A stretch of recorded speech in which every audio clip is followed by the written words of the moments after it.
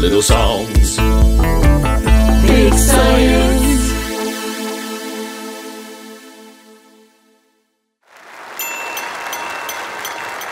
Hello. It's time for everyone's favorite game show, Sink or Float. It's the game show in which we take everyday household objects, Drop them into a tub of water and find out whether or not they will sink or float. First up today, we have a stick. We'll find out what happens in 3, 2, 1. 1. It floats! Wow! Next up, we've got a spoon. Let's see in 3, 2, 1. It sinks. Hey, these objects, the stick and the spoon, are relatively the same size, but one floats. And the other sinks. What's up with that? Density. Dense. Density. Density. Density.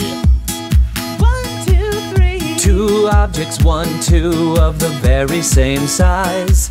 Which one is heavier? It's no surprise that the one with the molecules packed tightly has a much greater weight and density. Density, ooh, ooh, ooh. Fresh water's less dense than the sea. A pebble is denser than a styrofoam pea. What's a styrofoam pea? La-dee-da-dee-da-dee-la-dee-dee. And a brick is thick with density.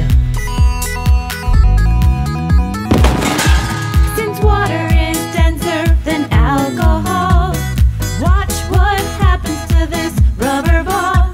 It floats in the water, then sinks with ease. The rubber ball sinks in the alcohol. 'Cause these liquids have 2 different densities. Density, ooh, ooh, ooh. Fresh water is less dense than the sea. A pebble is denser than a styrofoam pea. La-dee-da-dee-da-dee-la-dee-dee. And a brick is thick with density. Add salt to the water and make it dense.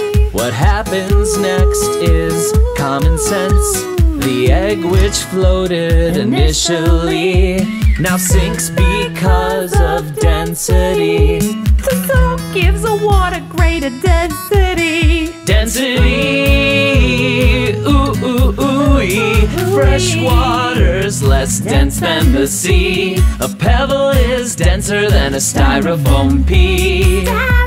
La-dee-da-dee-da-dee-la-dee-dee. And a brick is thick with density. We have a massive propensity to learn about the science of density. Dense.